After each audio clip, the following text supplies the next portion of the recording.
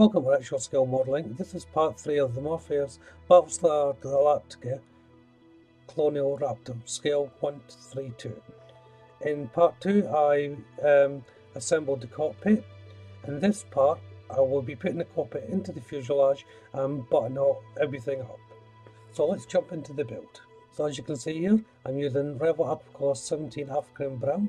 As explained in the other videos, this is going to be the main colour.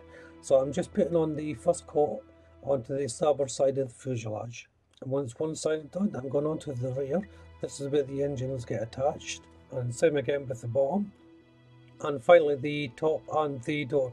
Now you don't have to be accurate on this if you don't want to be. It's spaceship. So there's going to be different variations in the colour as you go along. If you are weathering it, it's sometimes better thought to paint it really well. But don't worry if you can't paint it that well. It will actually add to the feel of the model. So going on to the outside parts now, and the dish antenna is getting painted in Revell Aquacolor 93 copper, and that's just for the actual dish part. And the main body is XF56 metallic grey by Tamiya. And I'm also using this colour to paint the nose on the bottom part of the fuselage, like I did on the wings, just to stand out on detail really. So once that's all done, I'm just using my pencil to mark in some panel lines. Now the recess points are a little bit tight on the mould here, so I'm just placing in my blade and twirling them around to enlarge them slightly. I'll just make it easier when I'm putting it together. So putting it together, first of all, I'm putting in the inner capsule for the cockpit and workstation behind. It does sit on little platforms at the bottom of the fuselage and the inside. It can be a bit tight though, so make sure you got the correct positioning before you close it up. Also, if you're having it on the stand, on the its own legs, you may want to put a little bit of weight in. So I'm just using a bit of plasticine here to put it in.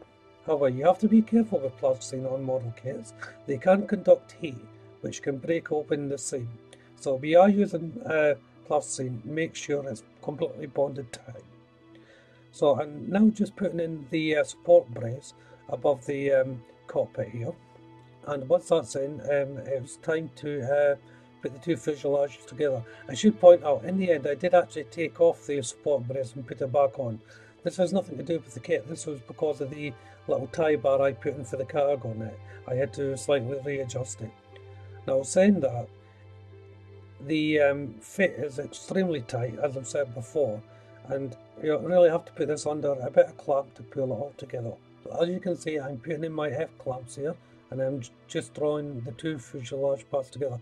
Careful you don't put it too tight though, because you don't want the seam to buckle under the pressure. So here again, I'm using Tamiya's XF6 metallic grey just to paint in some details. There's no hard and fast rule. What colour you want to do these is entirely up to the builder. I'm moving on to the canopy now. It's quite a big canopy, and I'm using Revell Aquacolor 43 medium grey. And I do this freehand. If you watched any of my other videos, you can see me doing canopies freehand. I just prefer it that way. The secret is to long, short strokes as you're painting it.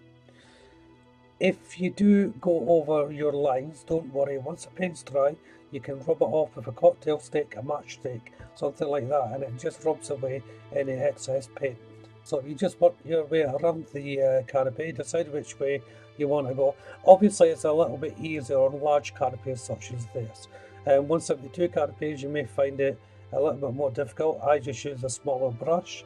I tend to go over the lines a little bit more on those canopies, but the matchstick technique does work.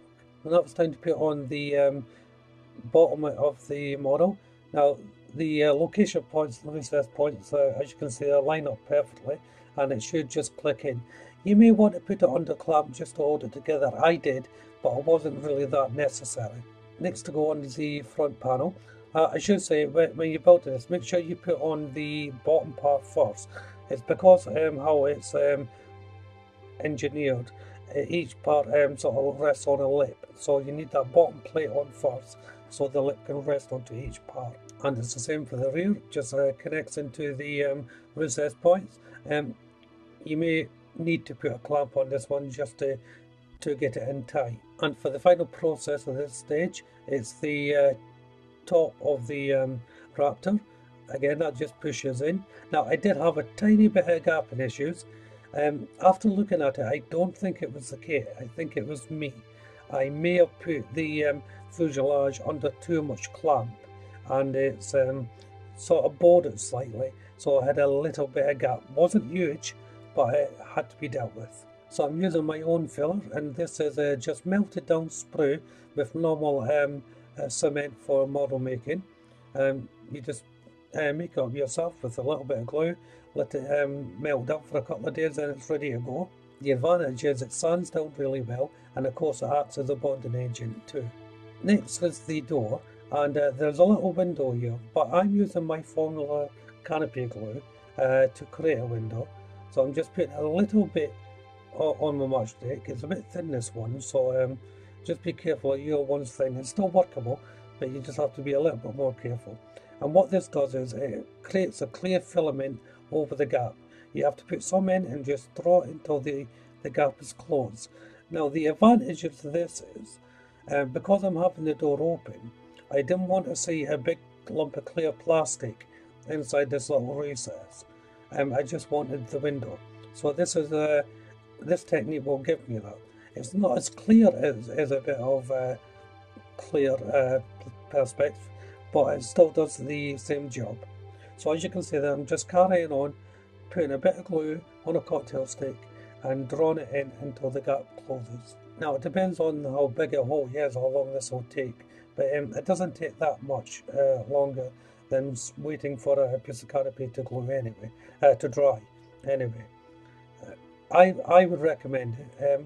Have a play around with it if you've never done it before, but it's quite a good way to create windows if you've lost a canopy, or well, not a canopy itself, a piece of window on, say, a side or with some 4/7, and that will dry clear. So next I'm assembling all the little parts for the front, and this is the nose sensor array that I'm just building up here, and it's just 4 little units, 2 main ones, then a probe that goes on each side. Now, there's not really any location points for these 2 little probes that go on, and unfortunately they're quite small and my fingers are in the way, so you can't really see it. But once you get it into position, it just lays on the side, and just maneuver them into a position that you're happy with. So I've tried to zoom in a little bit so you can actually see it here.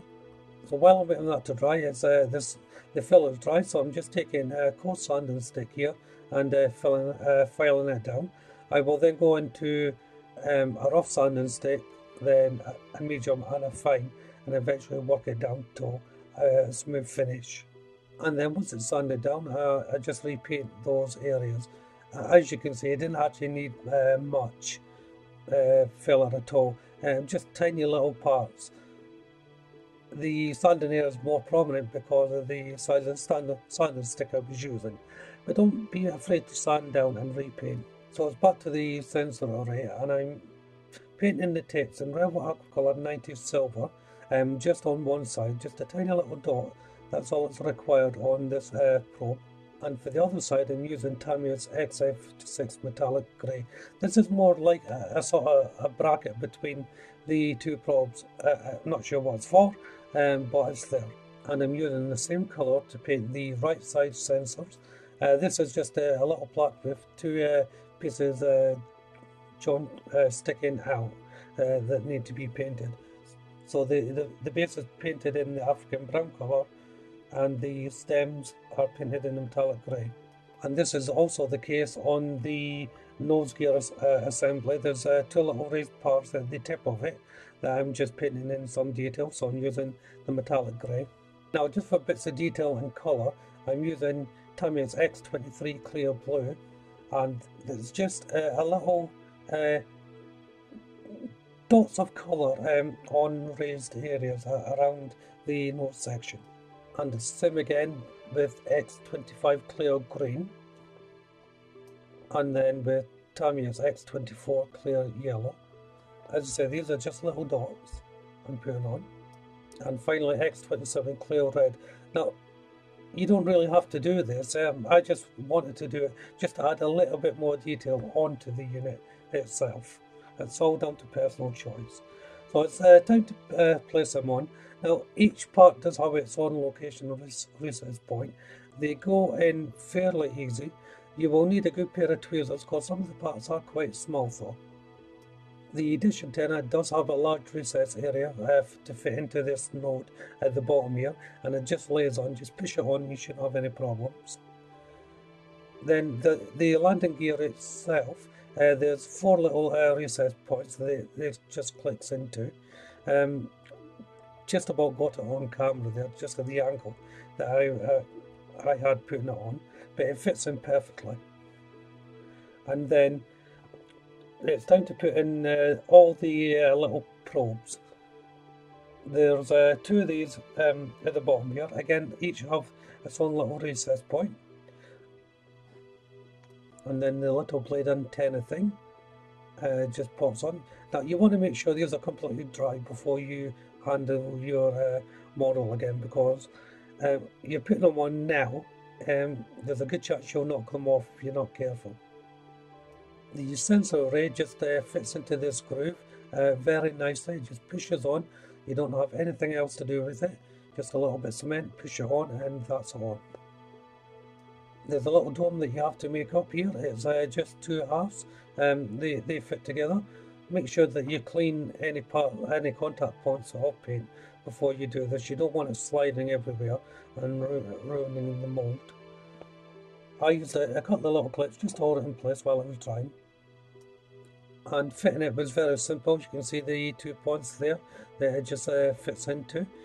You may want to widen these a little bit, depending on how your model is. I had to widen mine slightly.